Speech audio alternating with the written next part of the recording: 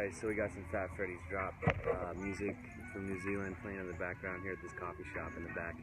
Got their guitar and just wanted to show you first octaves. So right now we're in,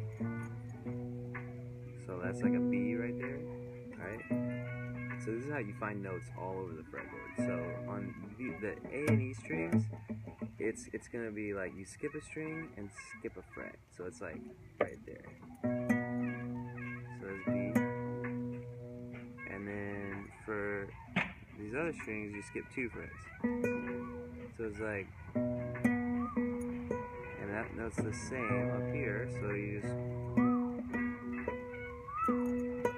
and then those two are like that. So it's diagrammed out. In fact, the diagram I have is on G. So I'll just play that. So this note and this note are the same on the 3rd fret. They're the same note.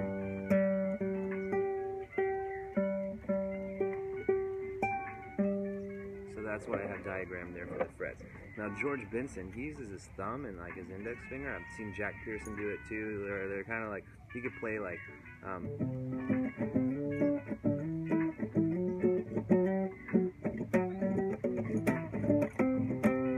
this is kind of my adaptation basically. I'm only pressing down these 2 notes. Sometimes I'll do like some crazy finger stuff. That's my adaptation of sort of like Resgato flamenco, but not too proper style technique. And